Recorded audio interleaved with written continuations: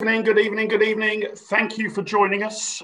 My name's Mark Littlewood. I'm the Director General of the Institute of Economic Affairs.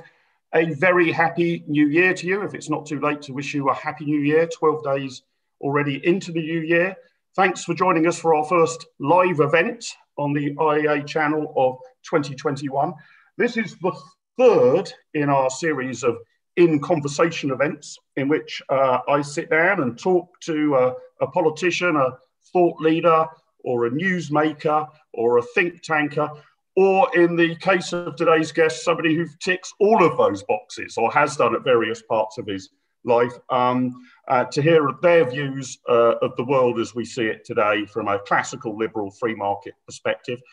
Just before I introduce our superb guests for this evening, let me just go through the boring housekeeping points that I need to go through. The event is being streamed both on Zoom for a good number of our audience, but also live on YouTube. If you're on the Zoom side of the call and you want to put a question to our speaker, please use the Q&A function at the bottom of your Zoom box. Use the chat function if you just want to share links, talk to each other, if you've got any technical issues. But if you actually want to put a question to the speaker, please use the Q&A function. If you're too shy to put a question, but you do have opinions about what questions I should ask, I'm a very democratic kind of guy, and you can upvote questions. So you can go and look at the Q&A box, see what questions people are putting forward. And if you like the sound of one, click on the thumbs up, and I'll tend to take the questions that are towards the top of the list. So, and don't hold back. If a question pops into your mind right away, put it in there right away. You don't need to wait until the conversation between myself and our speaker has concluded. So that's the boring housekeeping out of the way. It's a great pleasure for me to introduce this evening a good friend of mine, a very good friend of the IEA and a fantastic friend of freedom. Tonight's guest is Douglas Carswell. It is no exaggeration to say that he has been one of the most influential members of Parliament in the United Kingdom over the last decade. He first became an MP in 2005, was re-elected every single time he ran for office. In 2014, became the first elected member of Parliament ever for the UK Independence Party, representing the constituency of Clacton. He also crucially co-founded Vote Leave, which went on to become the official campaign to vote for Brexit in the EU referendum of 2016, and has subsequently, I would argue, changed the landscape and the face of British politics for decades to come. He left party politics and electoral politics in 2017 and has spent some time since doing various things, including writing some books, most recent of which was Progress and Parasites, in which he argued capitalism is the root of human prosperity, and that throughout history, by limiting free exchange, governments have repeatedly inhibited progress. He's also served as a non-executive director at the Department of Trade, and most importantly of all, sits on the IEA's own advisory council. So he spent a good chunk of his life as a politician, but the fantastic news is this. Finally, he has seen the light and he has joined the brilliant world of think tanks. Just this time last week, on the 5th of January, it was announced that Douglas Carswell is the new president and CEO of the Mississippi Center for Public Policy, a free market think tank set up in 1991 and based in the state's capital of Jackson, where Douglas joins us from this evening, or about lunchtime over where he is. So Douglas, a very, very warm welcome to you. Many, many congratulations on your new role. How are you doing and how are you finding Mississippi? Mark, thank you for that very warm, generous introduction. I'm absolutely loving it. I'm really excited. I've been in the new role just over a week now. Brexit was completed on Friday, January the 1st, and I walked into the new role on Monday, January the 4th. So it was almost this sort of, you couldn't have a more perfect turning of the page, and it feels really good to be here. I've really wanted to come to America, and I've really wanted to do something to try and defend freedom and liberty in America. About a year ago, I went to Vermont, to Milton Friedman's old house in Vermont, And I remember just spending a bit of time sitting where he sat and looking at the views that he had looked at while he thought his thoughts. And I sort of wondered, you know, some of the battles for liberty that we had assumed had been won when Friedman was living there, and when Ronald Reagan was in the White House, and when Margaret Thatcher was in office, we're going to have to refight those battles again. And we're going to have to refight them, not just in Britain, but here in America. And I really want to do something post-Brexit about that. I'm a huge believer in American exceptionalism. I think that America really is that city on a hill, as John Winthrop spoke of 390 years ago. It is an experiment in self-government. And it's an experiment that so far, and I emphasize the word so far has been incredibly successful. It has produced not only this extraordinary republic, with this incredible material achievement, it's also a moral achievement. America's a force for good in the world. And it really saddens me that there are so many people in America who don't appreciate that. And I think it's incumbent upon people who love liberty everywhere to do what they can to make sure we refight and win those battles. And so it's wonderful to have the chance to do it. And I can't think of a place I would rather be than in America. And there's no state I would rather be in than here in Mississippi. It's, apart from anything, they have the most wonderful food. I discovered that they have something called fried chicken on waffles with maple syrup. And, perfect. I'm coming. That just sounds wonderful. That's brilliant, Southern food. Some of the food is off the scale. It's amazing. I'm loving it. I'm really loving it. Well, let me start by asking you a little about the state of Mississippi. I've done a little bit of looking into it. It's, but I don't know much about it. To my knowledge, I've never visited. I might have done as a very small kid if my parents drove me through there, but I don't think I've ever set foot in Mississippi. So most of my knowledge comes from the movie Mississippi Burning, starring my favourite actor, Gene Hackman. But I've tried to get a more balanced view of the state. There's about 3 million people there. Electorally, it's been heavily tended to vote for the Republicans since the 1980s, but it's of course not a particularly affluent state by American standards at least. It's often ranked on some metrics as the poorest state in the Union, certainly in the bottom few in terms of income. Doesn't tend to do that great on metrics such as health, education, poverty rates. And according to the Fraser Institute's Economic Freedom Index, comparing the 50 states of the USA in terms of its level of freedom, Mississippi comes out 43rd out of 50. You've got your work cut out, haven't you? I kind of assumed it was already a shining beacon of libertarianism out there, Douglas. Doesn't seem to be the case at all. Well, it's interesting, Mark, you mentioned two statistics there. One is showing that actually when it comes to economic freedom and economic liberty, we're one of the lowest states in the Union. And then you also mentioned that, surprise, surprise, when it comes to economic performance, we're amongst the lowest in the Union. Those two facts are related, because if you lack economic freedom, you lack prosperity. Now, put this in context. Mississippi is a lot wealthier than many, many parts of Western Europe. In fact, if you look at health outcomes, if you look at per capita incomes, Mississippi would outperform, I think I'm right in saying, pretty much every part of England, with a few exceptions of perhaps Knightsbridge and one or two bits of southeast Surrey. Mississippi is wealthy compared to Western Europe, but it's underperforming compared to the rest of America because it doesn't have as much economic freedom and liberty as the rest of America. I'll give you one really striking thought.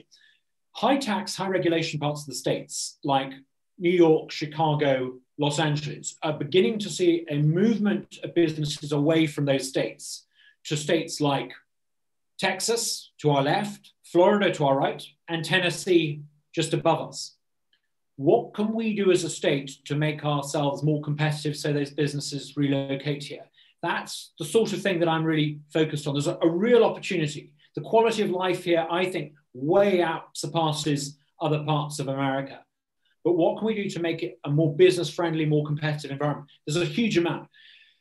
It's quite striking. Another point you mentioned, you alluded to the history of civil rights in this state. And one of the first things I did when I got here, I went to look at the Civil Rights Museum. There's this wonderful Civil Rights Museum here in Jackson. and I spent a lovely afternoon going around it.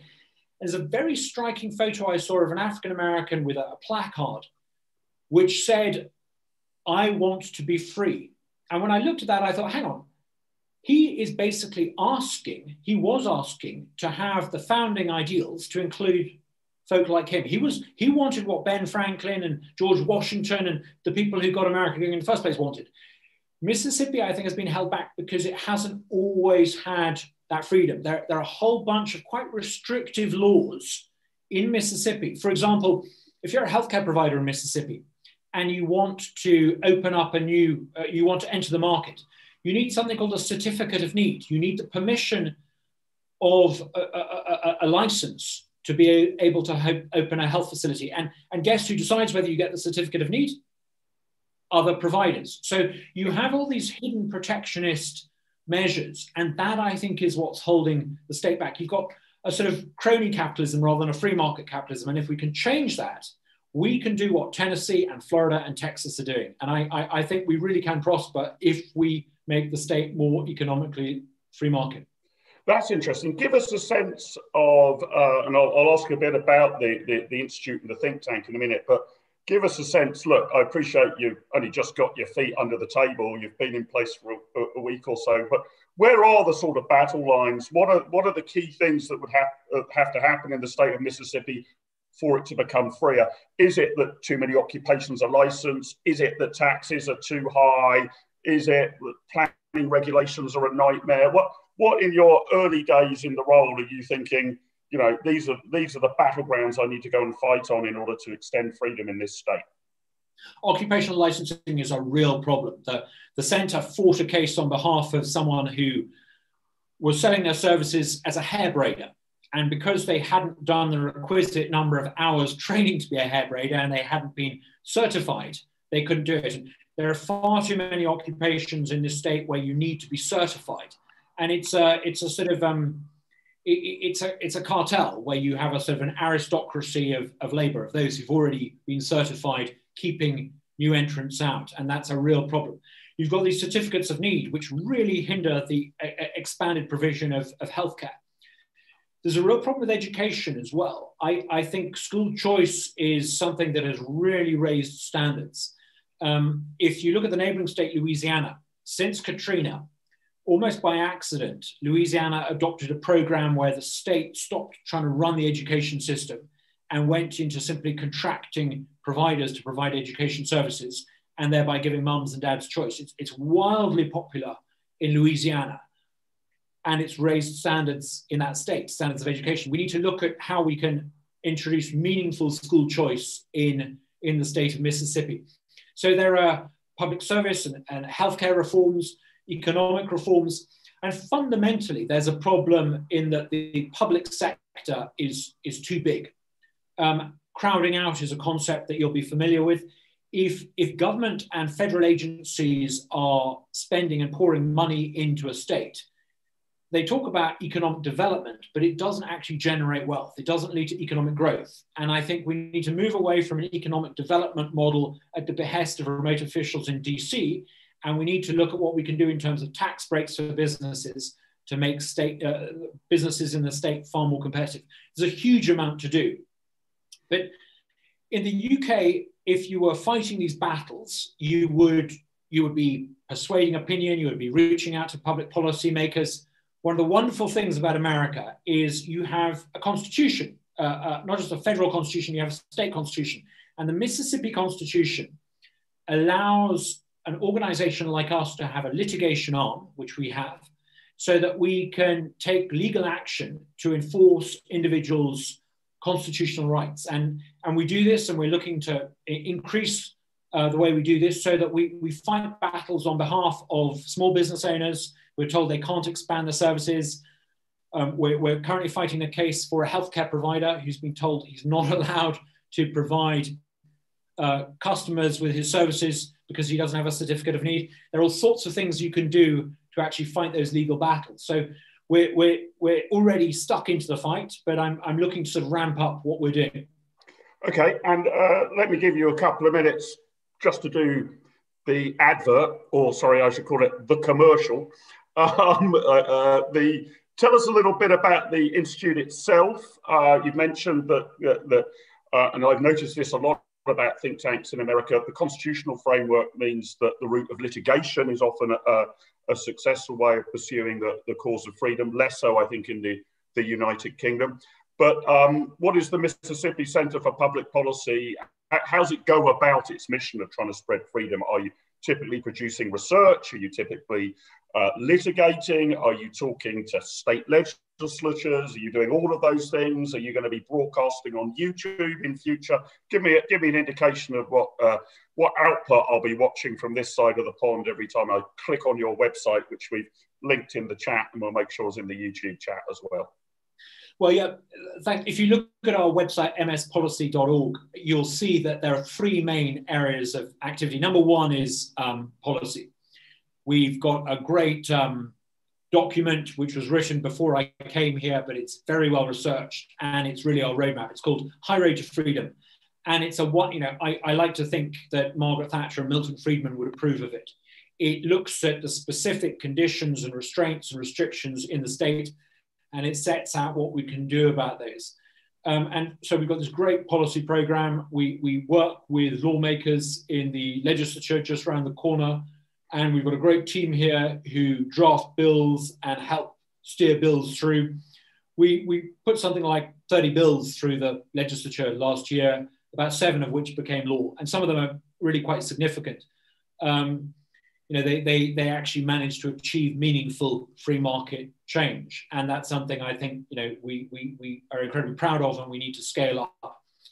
As I mentioned, we've got a litigation arm, and this allows us to not just, it's valuable as a think tank, not simply because it allows you to affect change. You can issue a subpoena against a public official who's violating an individual's constitutional freedoms. That it's not just important because of that. The knowledge that you can do that means that your output gets to be taken very seriously and people will pay attention. And then the third arm, and this is something that I'm looking at what the IEA has done so successfully, and that is outreach. In the old days, if a think tank wanted to communicate, you could simply issue a couple of press releases, do a couple of interviews. The nature of media is changing profoundly. And I think if we're going to be in the business of making the moral case for freedom, we need to find new ways of doing it. And that's something that we're looking to invest heavily in. I don't know if you're familiar with a wonderful organization based not too far from here called FEE, the Foundation for Economic Education. What they're doing at a national level is really impressive. And I'm looking to learn lessons to see if we can do on a Mississippi scale what they've done so successfully across America. And those are our three real areas of activity. Let me ask you a bit about the wider picture in the USA. We've had this storming of the Capitol. A lot of people are now referring to America as the disunited States of America. The Democrats will now have the White House, the Senate, and the House of Representatives, but that's just a sort of, not by much in the case of the winning the presidency, although that's binary, but it wasn't a landslide. And in the Senate by 51 to 49, I think it is, or it might even be on the VP's casting vote.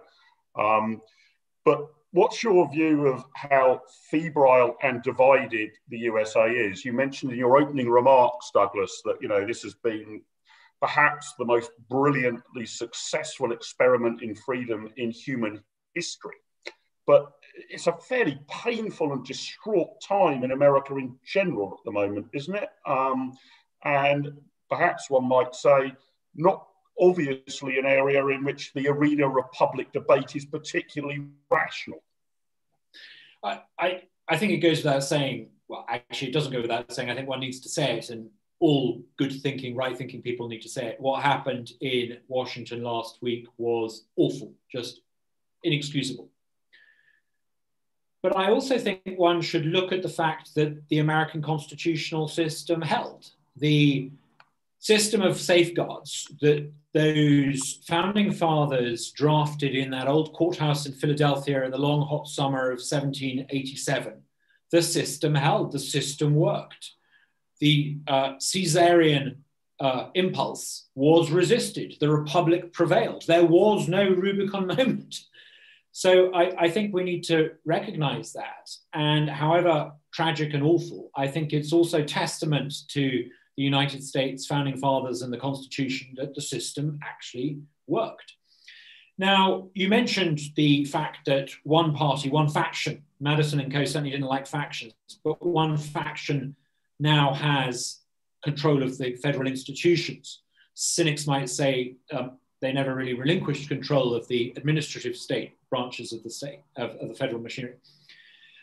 I think, first of all, we need to recognize that the founding fathers also saw this coming. And that's why the role of states like Mississippi, and the role that we're doing here as the Mississippi Center for Public Policy is going to be so important. The great innovations in American public policy have come not from the federal agencies in DC. They've come from the states. I'm thinking Wisconsin welfare reform. I'm thinking tax cuts in Texas. I'm thinking school choice in Milwaukee. I'm thinking the kind of innovations that Louisiana's doing. The right to work stuff has been state-led as well. Yeah. And precisely, even if Republicans ran all the institutions in DC, we still couldn't look to DC to advance liberty. DC is not the friend of our free market freedman agenda. It's up to us at the state level to change things. And I think even more imperative than ever is that role to do things at a state level. Let's not be too despondent. Let's not beat ourselves up over this. America is a force for good in the world. Imagine what LBJ would have been like if we knew, if we had that, if we had access to his every utterance on our smartphones. Imagine what Andrew Jackson might have been like if he had a Twitter account. Let's not beat ourselves up. The founding fathers understood what the threats to the republic were, and the state of the republic is good. It is held. Okay, I know there's lots of questions coming in about the states and your view of it and the outcome of the presidential election and the rest. I'll come back to that in a moment. I wonder if it's okay with you, Douglas, just to rewind. You mentioned that you sort of turned over a chapter in your career. You're now in Mississippi, and you sort of did so, almost mere hours after full Brexit had been achieved. But let me ask your thoughts on how Brexit has gone. You might still say is going. Do you think it is mission accomplished? Do you think you were one of the key architects of bringing it about within the Vote Leave campaign, but one of the public intellectual leaders of the Eurosceptic movement for many years as well?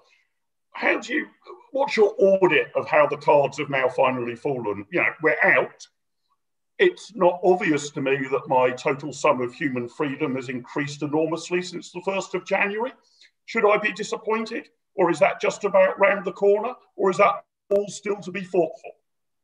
If I had my way, there's been a lot of talk about putting down statues. If I had my way, I'd put up a statue on that empty plinth in Trafalgar Square of Lord Frost, David Frost. I first met him when he was the British ambassador to Denmark, when I was a new MP, and he struck me then as being one of the rare things in the British Foreign Office of a diplomat who recognized Britain had a distinct national interest. He's done an amazing job in negotiating this deal.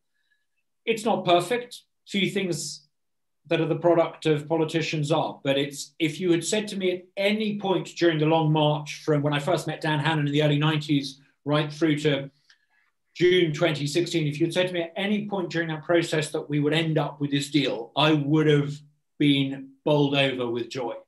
So it's good. But you allude to something else, Mark, in your question. That having self-government doesn't mean that you're going to be governed wisely. It's up to us. There is no they need to do something. There's you, me, and the folk watching this, and your supporters and your contributors and your donors. It's up to us to make sure that the so-called Conservative Party does things that are consistent with conservative principles in the free market. I can't help but notice that people in public office find it easier to ban and restrict and curtail things. Okay, maybe some of that curtailment is right. Maybe it's right that we should ban the live export of animals. I don't have a problem with that. I actually think that's a good thing. maybe you can convince me that, we shouldn't be using plastic drinking straws. But, where's all the other stuff? Where's the liberalizing stuff? And it seems to me that when it comes to economic freedom and liberty, there is a dearth of imagination and verve. The one exception to this, I would say, is what Liz Truss has done at the Department of Trade. Now, I declare an interest. I've been an advisor in that effort. But she's done an amazing job of building on, doing in parallel to what David Frost has done, creating these free trade agreements around the world. We need to see that kind of verve and vim in other government departments. Because if we don't, if we carry on with the Blair, Brown, Cameron consensus in terms of what is possible, we're just going to become a stodgy, bureaucratic, third-rate ex-EU country, rather than the country that we really could be.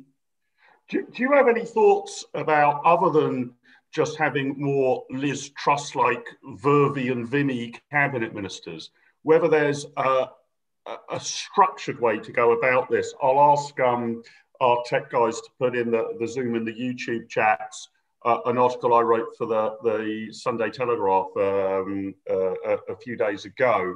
I suggested that we should have a default position that anything that was passed by qualified majority voting that the United Kingdom government was against should be for the chopping block. I mean, perhaps we've changed our mind, but as a default, that should go. I actually think we should probably sunset the entire acquis. I wasn't against cutting and pasting into UK law the EU statutes and regulations and directives, because you need to provide some certainty. But I'm a bit worried we're all sitting around waiting for Sir Humphrey Appleby to go through it and tell us which bits we can tip X out. I would have thought we want to sunset clause the entire lot. Do you think with the groups like the IEA need to come up with not just applauding Liz Truss for doing a great job on trade deals, which I think she has, and she's a compelling advocate for pro-enterprise liberalising policies, but actually finding some structured, frameworks to actually go through what we've inherited and to liberalise, rather than just sort of pointing at a bit of verve and vim over there and praying for a bit more in some other department. Yeah, absolutely. I love your article precisely because it offered a strategic approach to this. If we do nothing, the default position within the bureaucracy will be, how can we carbon copy the regulatory regime we've got in Europe? We've got to systematically go through the acquired body of red tape. We've also got to overturn the precautionary principle, which I think public opinion will now recognize has been a huge inhibitor of scientific innovation and all sorts of other innovation. We need to get rid of specific things like the 2001 clinical trials directives, specific bits of a regulation. But yeah, we've got to structure it so that the default is to get rid of it, unless there's a compelling reason why we should keep it. And I accept that there will be some industries where they say, do you know what? We opposed the regulations when they came in, but we've learned to work with them. Let's leave it as is. So I think your approach is a very sound and a very, very good one. I think there's something more important that we need to do on top of all of that. Part of the problem is that governments have become used to governing not by actually passing what you and I would call law, which is a set of rules that everyone must obey, but statutory instruments as a guide to tell us what to do.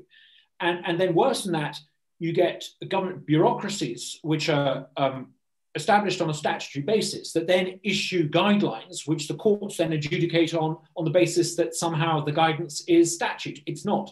So I think we need, now that we're self-governing, to overhaul the way in which laws are made and to block off the ways that laws have been made under the auspices of the EU.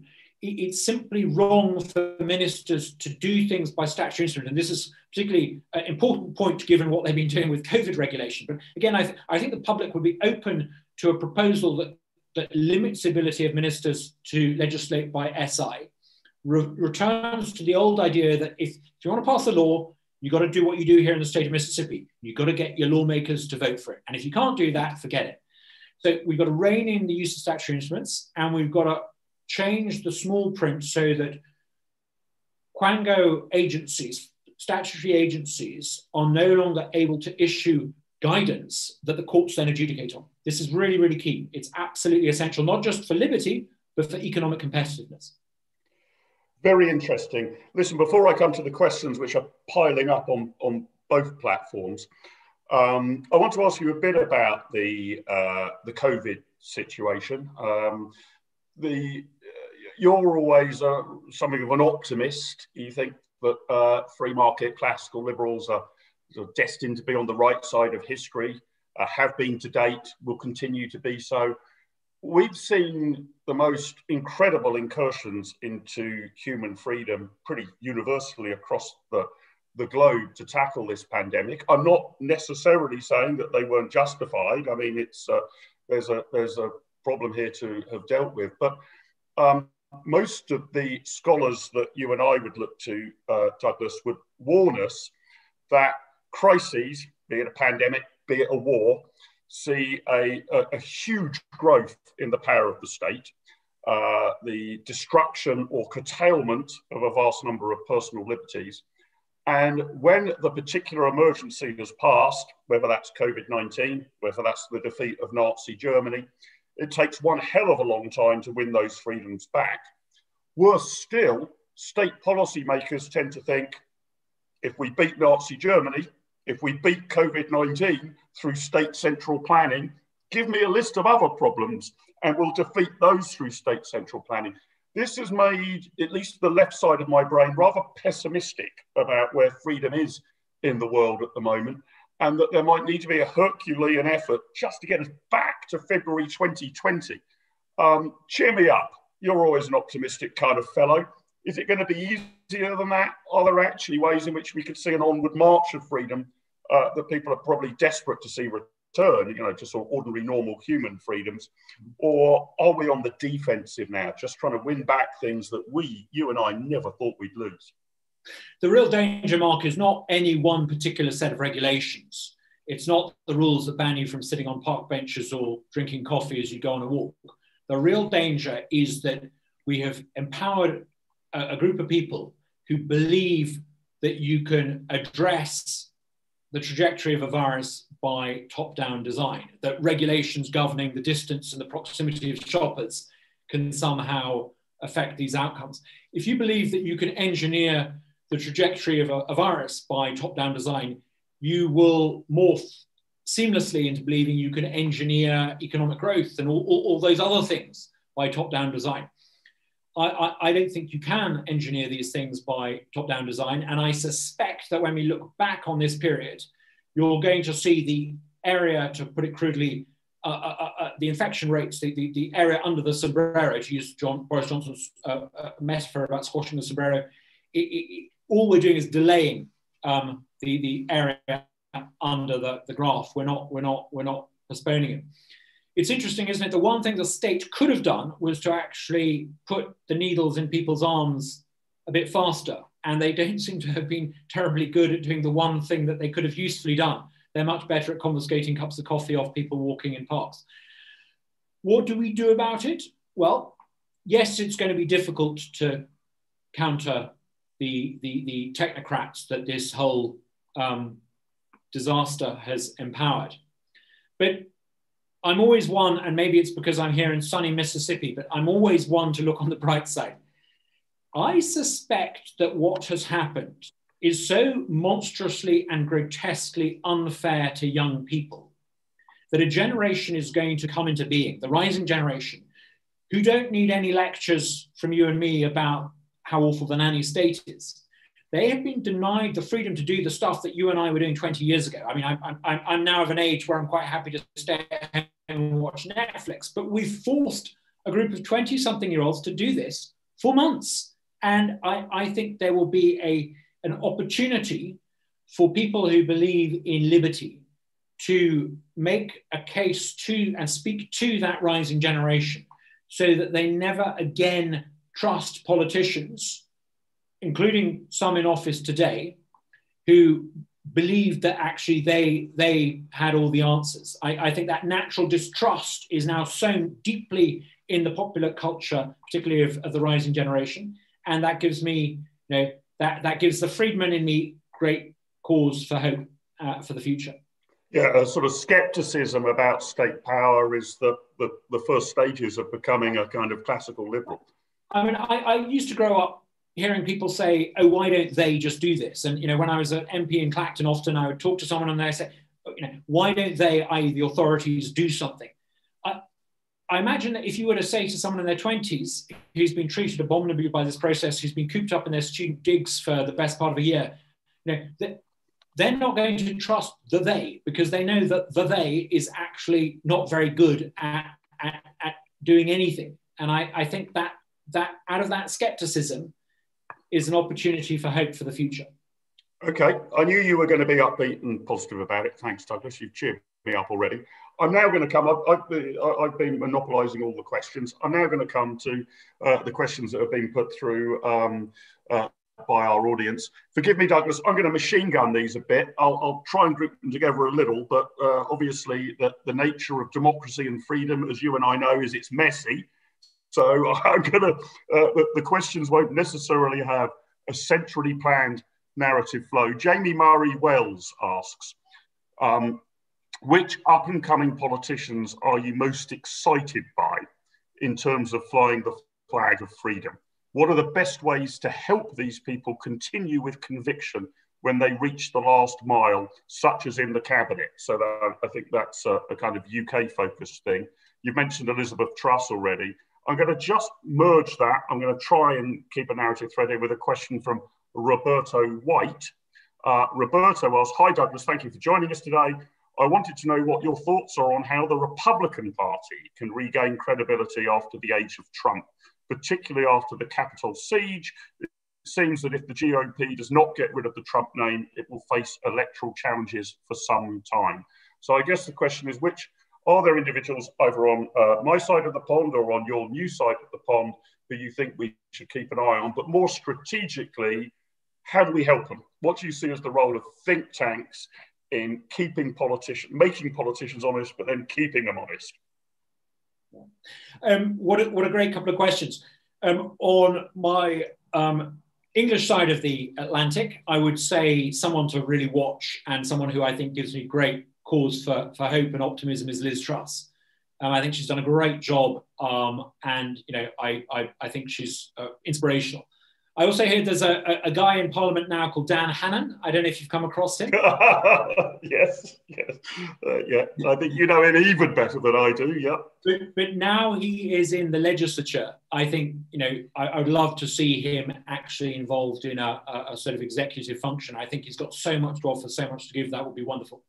On this side of the Atlantic, yes, if you look at the state of the Republicans losing Georgia and all the rest of it, I know all the problems. But actually look a little beneath the surface and there's cause for great hope. There's a wonderful governor called Kristi Noem of South Dakota. Look her up on social media. She's amazing. She's stellar. She's the sort of person I could see running in a few years' time. There's Nikki Haley, who's amazing and wonderful. There's Governor DeSantis in Florida, who's done some wonderful things. There's a guy called Christopher Sununu, who's the governor of New Hampshire. Now, I mentioned the names of governors. I think, and it's not just because Ronald Reagan was a governor, I think the Republicans, when they choose as their flagship candidates for high office, people who've been successful governors tend to always pretty much get it right. And I think they've got a great talent pool to choose from, and it gives me real optimism. You've got some really A-grade, genuine free market Republican leaders who are absolutely in that Reagan tradition. And boy, I think they can recreate a Reagan-type coalition. That's interesting. And then let me just push you a little, as I say. I know your feet are barely under the desk there. How do you think think tanks who are in the policy space, but not in the electoral or party political space, what can we do, organisations like the IEA or the Mississippi Centre for Public Policy, that these people who, I mean, let me tell you what I get a bit sick of conservative politicians in general who I deal with, I won't mention any names, are people who say, Mark, privately, I completely agree with you. I said, well, it's no good you agreeing with me privately. I need you to agree with me publicly. I need you to do so. If publicly you're voting against this or giving speeches against it or saying how wrong I am on the media, that's no good that I know that in your head you secretly agree with me. What do you think our role is without getting sucked into the kind of electoral party political process, which groups like yours and mine want to avoid, that we encourage the Nikki Haley's, the Liz Trusses and the rest to be true to classical liberal free market principles when they actually have the power to do so. And where they have the awkward test, a test that you've faced in your career, Douglas, of the art of the impossible, or the art of the possible. Our job is to sort of think the unthinkable. Politicians' job is the art of the possible. How do we bridge that gap, you and I, in our jobs? It's funny, when I was a member of parliament in the UK pushing on the Brexit issue, the number of times I would have a conversation where the person I was trying to persuade of something would say to me, I can't do it because I'm in the cabinet. And I would say, well, what about my job in the cabinet? I forwent that in pursuit of something that I think is more important than that. So yeah, you're absolutely right. How do you encourage politicians who are absolutely consistent with their core philosophy and principle and willing to see it through? You know, Mark, it's all about the Overton window. We talk about Thatcher and we talk about Reagan and we quite rightly salute them, but they were only possible because of people like Friedman and Alfred Sherman and what's his name, the guy who founded, I'm trying to remember his name, the guy who founded you. Anthony Fisher. Anthony Fisher, absolutely. It's all about, as that great man who was involved in the Mackinac Center here in America christened, the Overton window. How do we push the Overton window so that when Nikki Haley or Kristi Noem or Governor DeSantis says something, it comes across as sensible and reasonable and compelling? I'm convinced that this is our core function, to be the intellectual icebreakers for this change. Put it another way, imagine that you have to spend the next week watching exclusively CNN or the BBC. You would eventually, it'd probably drive you mad, but assuming it didn't drive you mad, it would give you a pessimistic view about what was possible, and it would inculcate in your mind a sense that everything that needed to be done had to be done by the state, by officialdom. We need to make sure that the world and the world around us is not one endless episode of CNN. Thinking about classrooms, you know, teachers quite often share the values of people on BBC and CNN. You know, exposing your children to 4 or 5 hours of CNN content a day is going to give them a biased view. So we need to refight these battles, and we need to do it in a way that normalizes the concept of individual responsibility, of personal choice. We need, I think, particularly in America, to take pride in the country's past. I think the West, America and Britain, have an incredibly exhilarating narrative. They are countries that were instrumental in the achievement of human progress and what we today call globalization. And we need to make sure that young people understand that story of our historic achievement. Yes, they're imperfect. Yes, we didn't get everything right, but making sure that people have a good understanding of American and British exceptionalism is absolutely key to this. So, I mean, there's a huge amount we can do, and it spills over way beyond politics. It's history, it's economics, it's philosophy. It's also about personal morality. This idea that, you know, each of us must take responsibility for our own actions and not count on they. So, you know, you're in the middle of a lockdown. You know, it's not they who are going to make sure that your next door neighbor is cared for. It's you.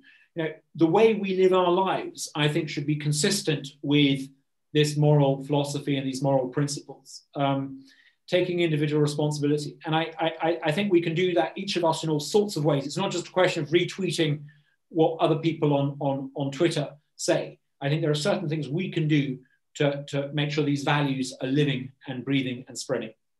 Very interesting. This comes to two other questions. I should also add, in terms of legislators to watch for, you mentioned our friend Dan Hannan. The IEA's own academic and research director, Saeed Kamal, has also just been given a peerage. So we have another legislator of free market classical liberal principles as well. So there's another one to watch. A couple of questions. David Middleton, our former chairman, asks, public opinion seems to want to be told what to do. Can freedom triumph as a small minority attitude? You might want to challenge the premise there, but that ties into another question, which I guess is linked to it. An anonymous attendee asks, do you think the UK should adopt a codified constitution like the USA? I think Professor Middleton's question is really good, but I disagree with the premise. I don't think people are looking to be told what to think and what to do. I think if people are fearful, they will do that. But I think fear has been stoked up. And I think history will not judge the actions of certain technocrats in government kindly. I'll put it that way. It seems pretty clear to me that fear was stoked up by a media that lost any sense of proportion, that loved the drama, that loved they all wanted to be the guy asking the drama question in the press conferences. And I think there was very little objective questioning of public policy making. Fear meant that people worried, and so then they latched on to what they were being told. I suspect there'll be quite deep-seated resentment once people have recalibrated their assessment of what the risks have actually been. Do we need a codified system in the UK? Absolutely. I mean, we are the country that invented the idea of a codified set of principles. Magna Carta, I mean, literally the big charter. The Bill of Rights. The Americans have a Bill of Rights, but they basically cut and paste the English Bill of Rights.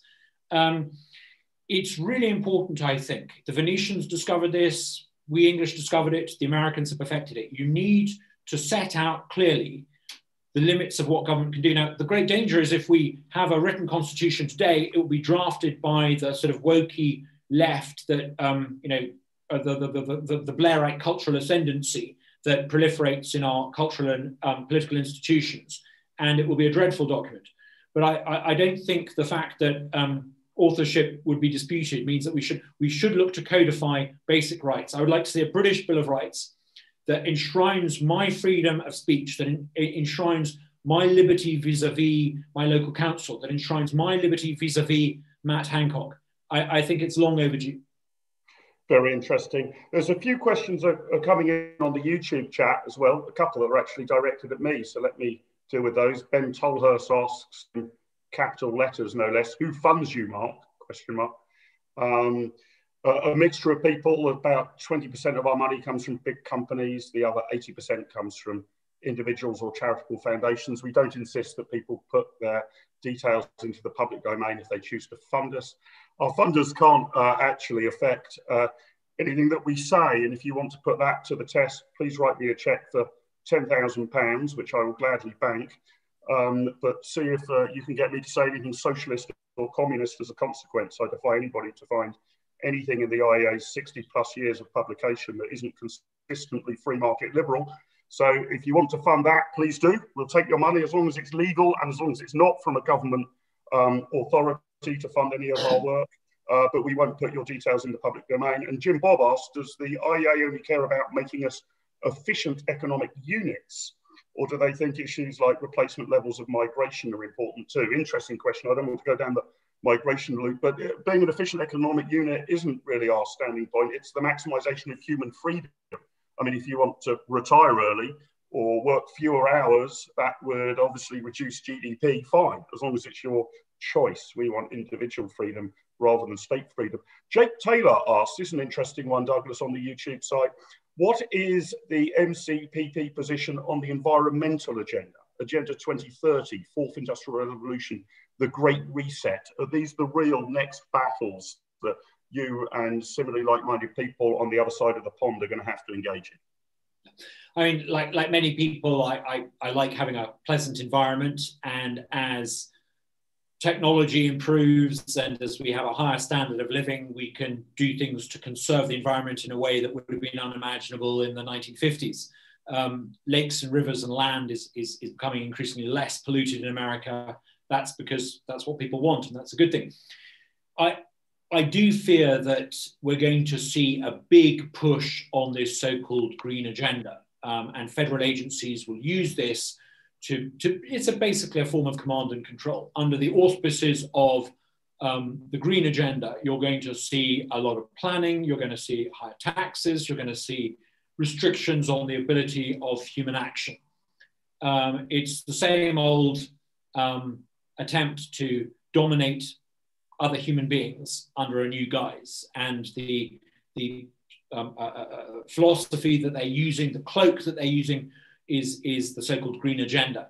And I think we need to be prepared to battle it and to respond to it. I think the answer to environmental improvement is free market capitalism and ordinary middle-class folk wanting a better world for them and their children. That is the way to improve the environment. It's not programs from DC. Let me come over to a few more questions.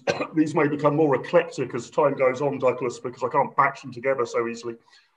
This goes back, this is Randy Mayer, who is our chief, our COO at the IEA, and used to work for BASF, the major chemical company. This goes back to what you were saying, Douglas, about the precautionary principle, and you were suggesting there might now be some skepticism about it. And he says, Douglas, the view of industry is that trying to ditch the precautionary principle is a hiding to nothing. It's politically impossible. Politically impossible, and that how it is misapplied as a zero harm principle is the problem. Should the innovation principle be the plausible solution to prevent this? You may have come across this, Douglas. The suggestion is not to scrap the precautionary principle, but Matt Ridley, another very liberal-minded legislator, another name we could have added to the list, has suggested that we should adopt alongside it an innovation principle, that any policy that comes forward should have to answer the question, will this likely impact negatively on innovation? Conceivably, it could impact positively on innovation. But if the answer is that a new proposal, law or regulation is bad for innovation, like the precautionary principle, that would be a reason to say no to such a proposal. Is that the way to try and become less cautious and have a more sensible, balanced approach to risk in public policy? I mean, when people talk about something being politically impossible, I remember what it felt like in terms of leaving the European Union 20 years ago. Big change is possible if you believe it, and if your desire for change is founded in morally good principle. I defer a lot to Matt Ridley on this question, A, because he's written a brilliant book, and B, because he's much cleverer and better educated and erudite than I am. He's much better educated and erudite than virtually anybody, Douglas. Don't do yourself down. But one of the reasons why I'm just a little bit cautious about this idea of only allowing things if they don't inhibit innovation is you can't really tell what's going to be innovative. It's very difficult to know what you don't know. So many of the great changes in take for example something as anodyne as text messaging. When text messaging came along, it was put in as a feature, as an afterthought in a model of mobile phones that no one thought would have any real application. In Matt Ridley's book, he talks about dozens and dozens of absolutely extraordinary innovations that no one understood to be innovative at the time. So I'm a little bit skeptical about this idea that you can determine what is and what isn't going to inhibit innovation. Let me give you another example. When GDPR regulations came in, we were told that it was going to be good because it would guard our privacy against big data companies. In fact, what GDPR does, it prevents small businesses in places like Clacton from utilizing tools like Facebook to advertise efficiently and effectively, because there are restrictions on not using email addresses to contact people, but using that information to simply target where you want to spend. And the unintended consequences of this are, I think, pretty extraordinary. And it's a net drag on wealth creation. And it fundamentally means small businesses are less able to compete than they would otherwise be. No one could have foreseen that when GDPR came in. So I'd be a little bit cautious about this idea that one can anticipate what restrictions are and are not going to inhibit innovation. Yeah, it's the Hayek idea that the important things can't really be measured, right? So let me come back to a couple of questions about the states. We've got an anonymous attendee on the Zoom side, but it links in with a question that was asked earlier by David Vanegas. I hope I pronounced your surname correctly, David, on the YouTube side. On the Zoom side, this person asks, early days, but what does Douglas think we should expect from President Biden? What is the mood in Mississippi about the US choice? And what are their hopes and fears for the new president as far as he's been able to glean so far? That ties in with what David asked. I won't strangle your surname again, David, on the YouTube side. Does Douglas think that his efforts for freedom would be easier or would have been easier under President Trump? The left-wing Dems don't look like they're offering much in the way of economic freedom over the next 4 years. I mean, I worry a lot about what the new administration may try to do in terms of big top-down federal initiatives. We're already getting a clear idea of the kind of things they're going to want to do. And it will involve compulsion, it will involve higher taxes, it will involve using federal fiat. And that's never a good thing. I do think it's important to remember, though, that you have to go back some time before you can think of an occupant of the White House who didn't resort to using the levers of federal power. I mean, one of my favorite American presidents of all time is Calvin Coolidge. Why? Well, people often say, well, he didn't really do anything. Yeah, apart from balance the budget and cut the size of the federal government, he didn't do much at all. There is a good model. Ronald Reagan was good, but a lot of Republicans since have done things that have basically interfered in what should be local decision-making processes. But cast your mind back to when Clinton got elected, and it looked as if his side had levers, had all the levers of control in DC. It galvanized the Republicans to come up with the Gingrich Contract with America, which within 2 years had basically neutered Clinton's ability to do stuff. And actually, I would argue, make Clinton quite a good president, because he then had to come to terms with the Republican agenda. He had to allow Wisconsin welfare reform. He had to balance the budget. Clinton actually balanced the budget pretty well. So don't despair. The American democratic system means that when people grow sick of big government Nancy Pelosi initiatives, and that may happen sooner rather than later, perhaps by next Thursday or by the end of the summer, they can pretty soon do something about it. It's not like the British system, where if you give them a majority for 5 years, you're left grumbling about it. Change can happen. And I think if states like Mississippi take the initiative and don't wait for federal fiat, I think we can do things at a local level and start to build that drive for change. I'm not aligned to the Democrats. I'm not aligned to the Republican Party. I'm the one guy in Mississippi who definitely doesn't get a vote. But I think we've got to build a movement that wants free market reform at a state level and doesn't look to federal agencies to do it. And I think we can do that. It's not about blue or red. It's about making sure that we check the power of the federal government and look to the states for local initiative. Okay, I appreciate we're on the clock, but I'm going to try and squeeze in 3 more questions. Douglas, 2 of them are from friends of mine, but just to prove I'm democratic, the people on the Zoom side can show that they are 2 of the 3 most upvoted questions on the Zoom side.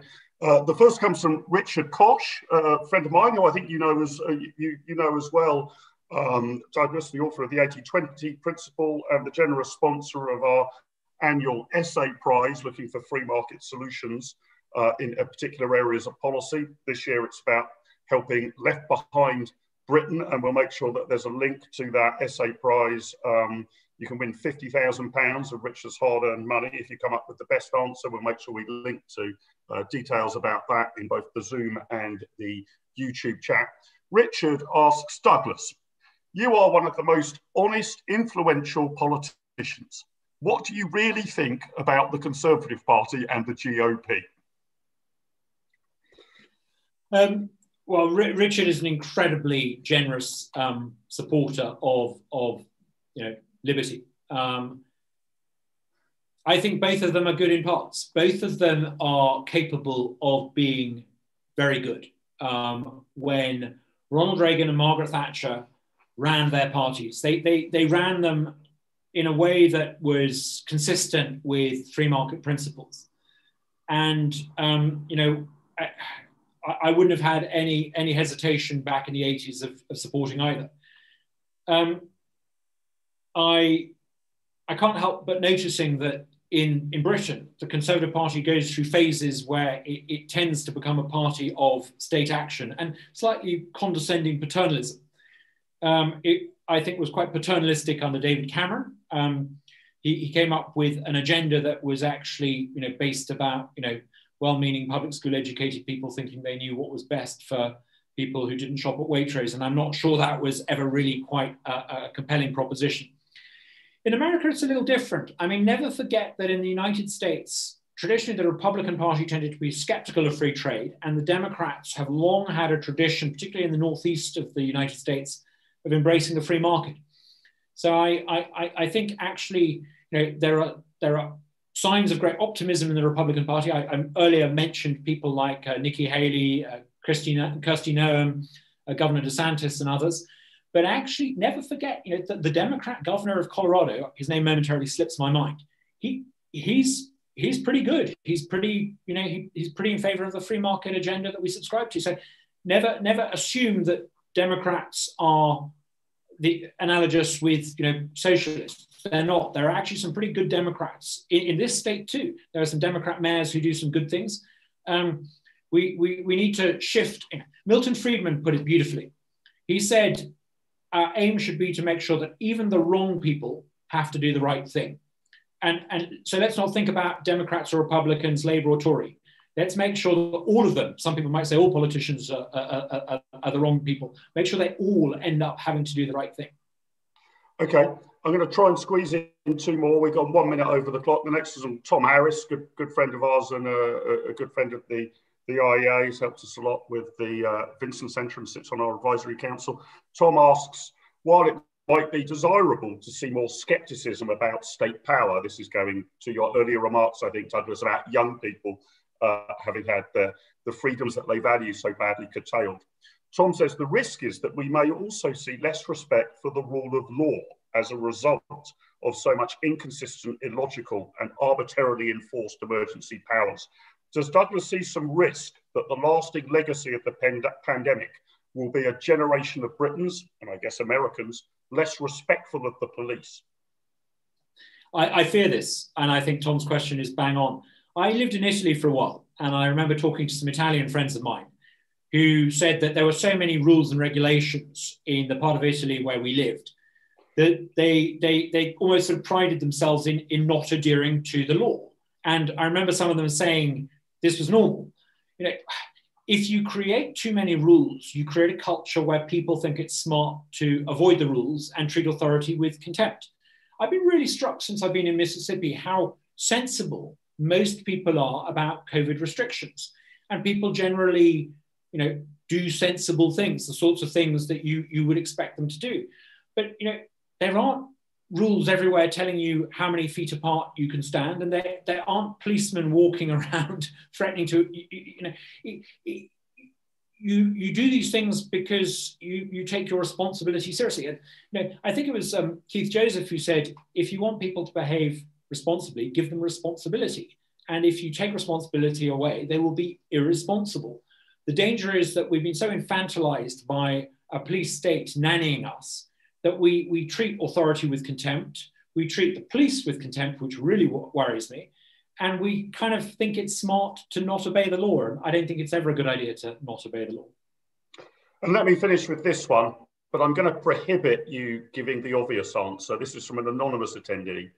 The anonymous attendee asks, and I'll give you a moment to think about this, if Douglas could go back in time and do one thing differently during his political career, what would it be and why? And the answer you're not allowed to give is that you would have turned up in Mississippi earlier, right? I can remember about 20 years ago when I visited Texas, I bought a t-shirt, which I've still got, which says on it, I wasn't born in Texas, but I got here as fast as I could. You may feel the same about the state of Mississippi. But looking back on your career, I think that's an interesting question. Is there something at any stage that you would have done differently? And if so, why? I mean, if I could go back in time, the first thing I would have done is go back, get as much money together as I could and bought Apple and written to a guy called Jeff Bezos and said, can I come and work for you for nothing? I think we would have all done that. Proof that time travel doesn't exist. Do you know what? I think I probably would have voted differently on the issue of equal marriage. For me, it was a very difficult issue, and I'm still, I didn't pay a great deal of attention at the time, and I'm sorry if that's your number one issue, and I didn't. It's still not 100% clear to me that there's 100% good and 100% bad, but I think I probably got that wrong, and I think I should have voted the other way. But having said that, there's been such a shift in cultural attitudes since the year I was born, 1971, on all sorts of things. And I don't think we should, in this age of calling people out, judge people too harshly who had views that they had 20, 30 years ago that are different to the views they have today. All of us have changed, our minds on various things. But I think I probably should have shifted my views on this issue sooner. There are one or two other issues I wish I could, or things I could go back and do. I was probably a little bit too strident as a Eurosceptic in the early days of Euroscepticism. I have great respect for some loyal, patriotic, decent folk who were genuinely worried about what we were proposing. And, I think it's understandable they felt that way. And, I hope that they feel reassured now, but I don't think we should have been quite so strident in the past. Douglas, very interesting. We'll finish on that typically honest and revealing answer from you. Thanks very much, Douglas, for joining us for this webinar and YouTube broadcast. We wish all power to your elbow and every success for you in your exciting new role over in Mississippi. As soon as your government and my allows, I hope I can come and visit you in Jackson, Mississippi. It'd be lovely to set foot in the state, which I don't believe I have ever done, one of the few states that I haven't set foot in. It's been an absolute pleasure having you with us, Douglas. Thank you so much for your time, and all the very best of luck to you. Thank you for having me, and please, as soon as you're able to cross the Atlantic, come and visit Mississippi. It is the best part of America. Certainly will do, certainly will do. Thanks to all of you who have joined us on both the Zoom and the YouTube side. A special thanks to our IEA donors. Without you, we wouldn't be able to engage in any of these activities at all. If you wish us to put your details into the public domain, we will. If you don't, we won't. But your generous support is what helps us to continue to support and promote classical liberal ideas.